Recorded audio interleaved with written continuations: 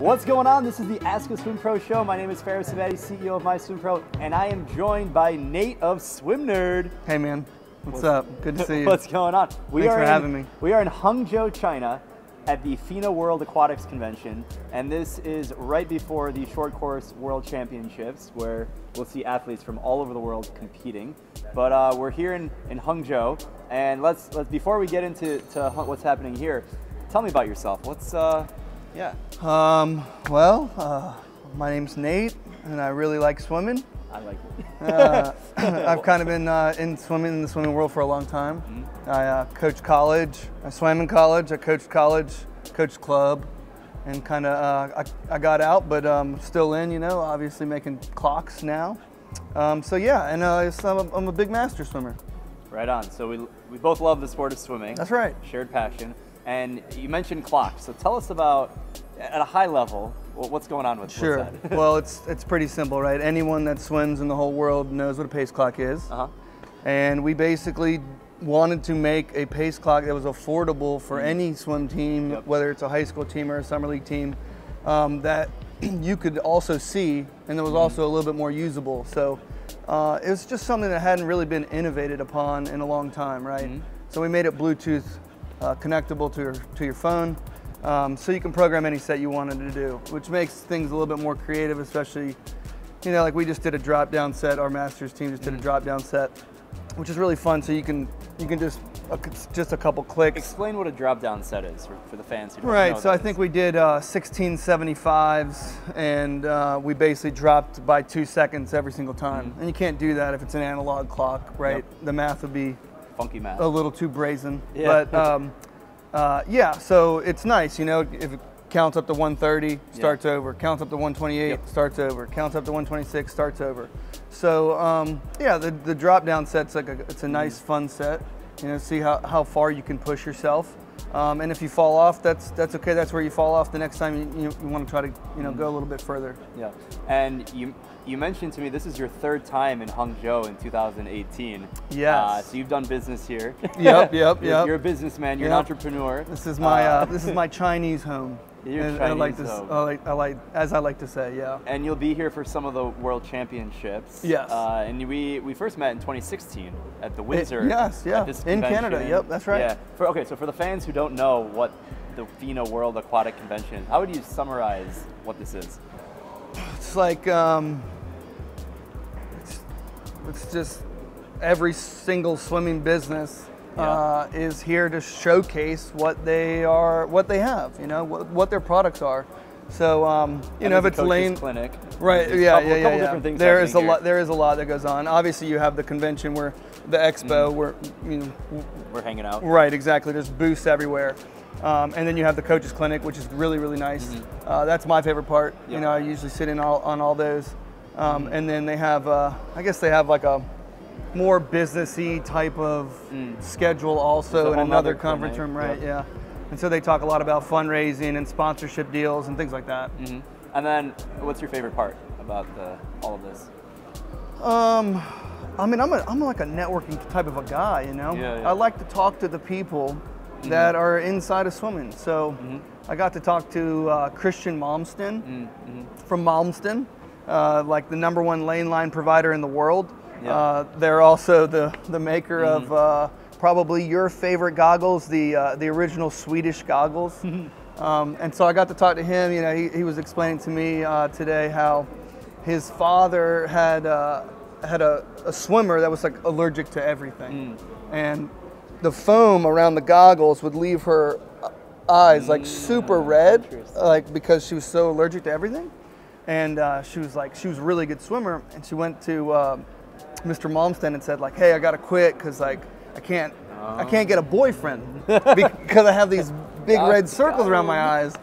So he was like, no, you're not quitting. We'll try to figure it out. So apparently he was like a really good artist, and so he drew the original Swedish goggle. And then just so happened that I think the swimmer's father was like a tool guy, like he made tools. And so he made the first Swedish goggle. And awesome. Yeah, so he told the whole story. It was just, you know, that's the stuff that I love. Yeah. It's pretty cool. For me, it's the international flavor. I mean, you hear so many different languages. It's amazing. Like you can be sitting in between sessions, and you'll hear French and German and Spanish and Portuguese and Arabic, and it's just like wow. Yeah, it is a mission, right? Like everyone's got the little headpieces when you're sitting in those rooms, depending on who's speaking what language, and you got all the translators in the back. I mean, it really is. It's the world. It's the World Aquatics Convention, right? Yeah, so it is nice. I do like the international flavor myself. And then the World Championships. What are you most looking forward to? Oh, easy backstroke. Backstroke. Yeah, I mean, we have 4 world record holders on the guys' side here. No big deal. So yeah, Klement Kalishnikov from Russia, world record holder. Ryan Murphy, world record holder. Yeah. Mitch Larkin from Australia's here, another world record holder. And Zhu from China. Yeah. The young one that just broke the 100 back. The young gun. Yeah, he just went 48 in the 100 short course meter backstroke. That's fast. Yeah, you could say so. So 100 backstroke. What else are you feeling? Obviously the 50's a stroke. It's like the splash and dash. Those are good. And you got Dressels here with Ben Proud. And Vlad Morozov, who was obviously just on the show. So hanging out, those 3 are going to go head to head. Yeah, it's going to be really, really, really good. And Michael Andrew will be in the mix, especially in a couple of those stroke ones. Yeah. So there's a lot to be excited about. And then on the women's side, I really want to see the young Chinese woman. I think she just went 7:53 in the 800 free short course meter. She's only 15. I think I remember Katie Ledecky what she did when she was 15. That's a dangerous age for that event. It sounds absolutely crazy. So yeah, there's a lot. You know, not everyone's here, but there's some missing big guns. But there's still enough here to make it interesting. And it's short course, and we don't get to see that very often unless you're in the States and it's yards and. You feeling world records? Oh yeah, I'm thinking there's going to be a lot of world records. Yes. Yeah, for sure. I think we did a poll. Most people think it's going to be like less than 5. I think it's going to be more than 5 world records. I think 5 to 7. There's going to be a bunch of relays, but there should be at least 5 individual, I think, world records here. Maybe more. It depends on, you know, a lot of it I think depends on the health. You know, a lot of people are. How much jet lag? How much are you sick? Are you not sick? You know, the venue injuries. And the excitement in the venue could play into it, I think. It's going to be. I think it's going to be a packed house. Tickets are sold out. Sold out. Few and far between to get tickets now. And of course, this is the capital of swimming in China. Yeah, like Sun Yang, just literally their booth is right next door of the school that he went to. Yep, exactly. So I think it's going to be really exciting. I think the Chinese are really going to. They're going to. Yeah, that's right. China's going to show up. Yep, they got home field advantage. Yeah. Okay, so. The International Aquatics Convention, what have you seen as global trends in the last, say, 5 years, and then 5 years looking forward, things that you're keeping an eye on? Well, if you walk around here, there's a lot of companies that are trying to do really nice underwater work, you know, where it's all automatic. I guess Tritonware just showed off. They're trying to get into that too. Yeah.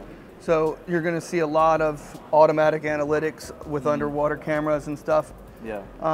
So there's that, and it'll just get better and better, I think, and easier and easier as the technology gets cheaper and better. And more people getting into it, you know.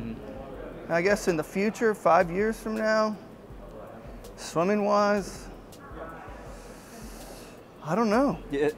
How close are we, more specific question, how close are we to the plateau of swimming times? Like, for example, Caleb Dressel goes 17.6 in short course yards, which is significantly faster than anyone's gone. Well, and then it's like, how much faster can the human go? This is an interesting question. You know, I think if you're a swim nerd, this is a question that gets bounced around a lot. Yeah.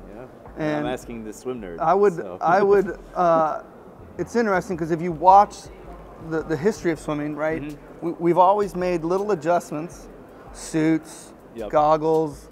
The backstroke wedge is new. Oh, true. Well, not like super. It's a few years old, but that's an advantage, you know. So the times are being helped a little bit, I think, by technology. The pools are much faster. Pools are standardized now. At the top level. And obviously swimming. The science behind swimming is really just.